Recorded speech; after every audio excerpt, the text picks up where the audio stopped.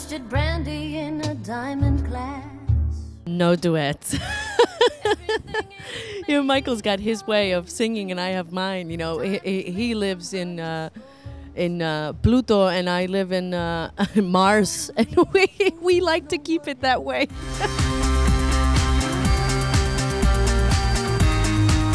A lot of improvisation coming from specifically Michael, but most of us are, on script, you know.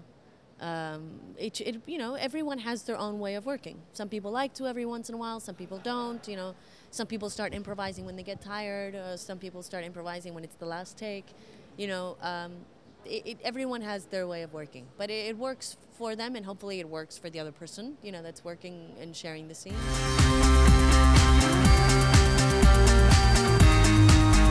You get used to it. It's definitely sometimes a challenge, but you get used to it. It's his way of working. And, it keeps you fresh, that's for sure. You never know what's going to come.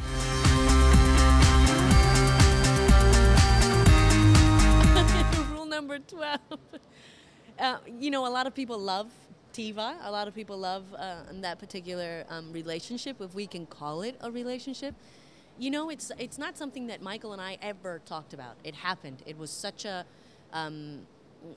organic thing, and it's a complex relationship. It's not simple. It's not, oh, they're going to get together and they're going to have babies and they're going to walk away into the sunset. No, she is a complicated person and he is a complex man.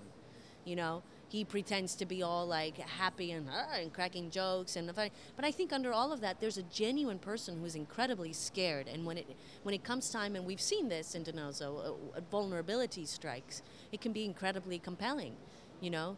And I think these characters relate to each other on a social level in an incredibly sort of superficial and let's put on the face and let's do the job and but when you have those scenes, like elevator scenes or in the bathroom or things like that, that's when you get to see the reality of these characters and what's going on really with them. And those are the things that Michael and I love to play.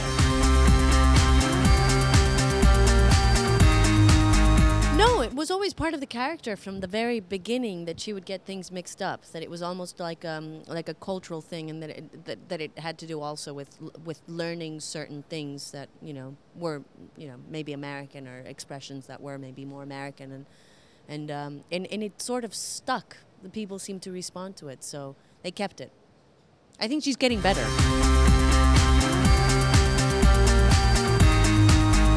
I think she's always considered Gibbs a father. However, I think that relationship is also a bit complex, because I think deep inside she knows he's not her father. So she must be complicated inside, because her father is somewhere else. You know, you can't substitute somebody for somebody else when you've got issues somewhere. It's like you can put it away, you can run away, you can go on a plane, and you can pretend that everything's okay. And you can adopt a father, you can adopt a sister, you can adopt things, but it doesn't mean that the mess back home is still not a mess. It's still very much a mess. And I think that's, you know, in many ways, that's what keeps me as an actor interested. It's that mess back home.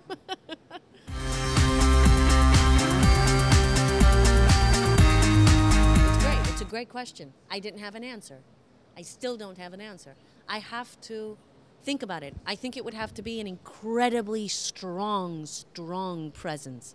But we've never discussed Ziva's mother. Ziva's mother is a mystery to everyone.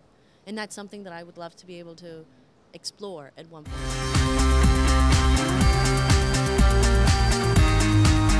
You'll have to see, won't you? Let's just say that Truth or Consequences, which is the first show of season 7, is one of our favorite shows. And I think it's one of our favorite shows because everyone is at their best. And you get to see a lot of that family thing that we talk about in NCIS, a lot of what makes that show special. You get to see why it is special on that show.